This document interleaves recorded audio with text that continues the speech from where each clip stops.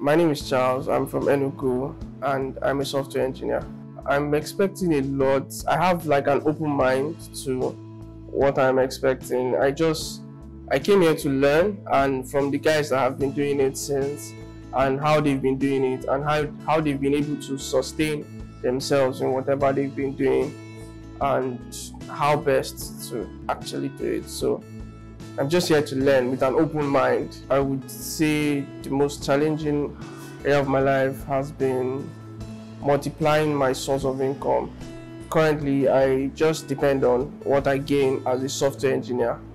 So it's quite hard sometimes, especially when there's a client that doesn't want to pay you your money, constantly changing things and all of that. But then it's interesting. So I'm here to learn how to multiply 10x. So I've known George for some time, and we did an internship together. That was where I met him first of all, and I've always known him to be a go-getter and all of that. So one random day I was going through his status, so I reached out to him and tried to find out how I could join and come for it, because I knew I needed something like this to help me grow. And yeah, yes, I would attend the conference 100 times, and I'm enjoying myself currently because I'm learning a lot, and it's really taking me to that 10x level that I want to get to. My name is Jeremiah Kechuku. Okay, I am coming from Anambra State, and I am a sales operator in customer service. So I'm transitioning into technical writing for Web3 space. So I had leave, so leave of work. So I actually was supposed to be in Lagos with my parents and preparing some things as regards to house issues. So that then I had to cut short those plans. Then I work with a foundation, and I'm supposed to be with that foundation. I'm supposed to have been with them for these 2 days, 3 days this weekend. But I'm not with them for the project at this present moment, even though I was involved in the planning of that project.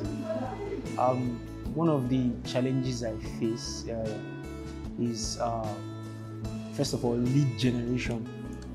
Okay, so even though I'm transitioning into technical writing, I do sales operations for a particular company. All right, so we have limited. Over time, we've been revolving around the same customers, and so to maintain satisfaction with a particular customer base, you have to keep on increasing your output.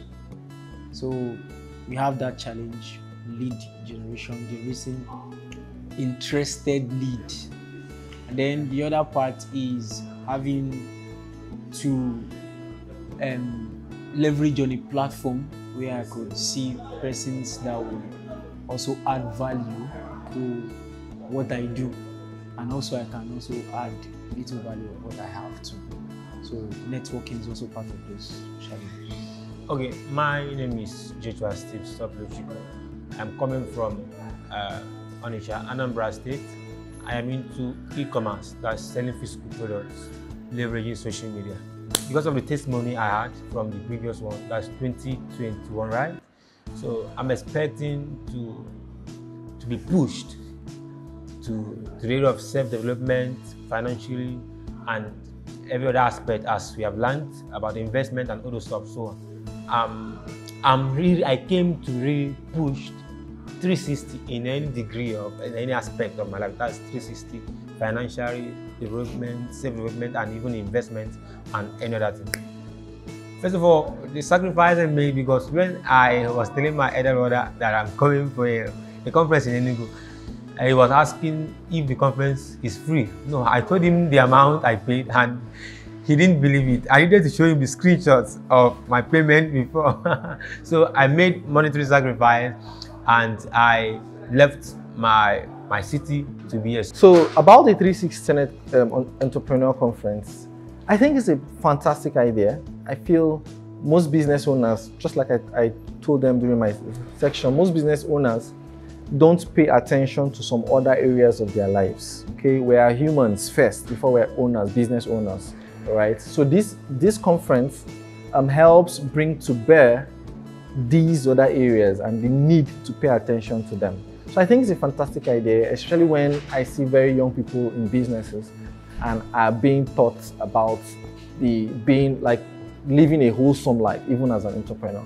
So I had the most amazing audience. Of course, you could see the hunger and the need to know more in their eyes. And of course, it was a very interactive section, and I know that this time next year, a number of them will have implemented and have gotten results with the things they learned here today.